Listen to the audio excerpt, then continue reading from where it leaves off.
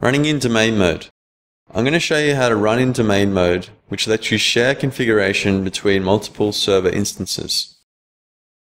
Domain file contains the server profiles which we talked about in the standalone profile.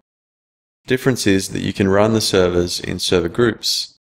You assign those server groups to a profile. If we have a look at the host file, it contains multiple servers which belong to a server group. If we start up a domain on this host, then we can see that multiple server processes are started. If we run the Java process in the background and then use the ps command to view the Java processes that we're running, we can see there are 4 running. They are the process controller, which controls the Java processes on this machine, the host controller, which controls the domain. In this case, this host controller is the master, and 2 server instances, server 1 and 2. So that's useful if you want to manage 2 servers running on the same host. There's also a host master and host slave example configuration files for if you want to run a domain controller on a separate machine and a slave controller on another machine. So in this case, I'm going to show you the host master, which is the master of the domain. It connects to a host controller on the local machine, which makes it the master.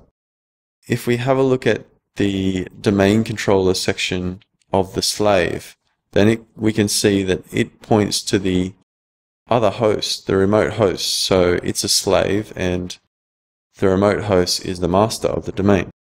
It also contains 2 server definitions which use the main and other server groups defined in the domain XML file, which it reads from the remote host. So now we're going to run the domain and pass it the host config for host master and give it a management bind address of its external NIC so that the slave controller can connect into it.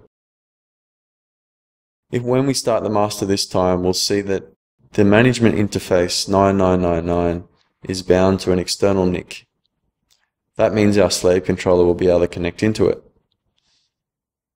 So let's review the server processes that are running this time. There's a process controller which controls the processes and a host controller on this machine. So let's go to the remote host. If we have a look at the host slave XML configuration file, you can see where I've added the user host1 and its password. This is so it can authenticate to the domain master. The password is base64 encoded. You also have to add a section to the remote tag in domain controller, which is the security realm that you wish to use.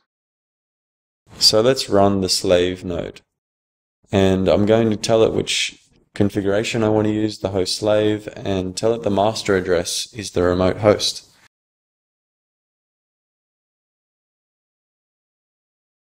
And after we start this server process, if we review the processes that are running using the ps command again, we can see that there are 4 processes running, a process controller, a host controller, and 2 server nodes.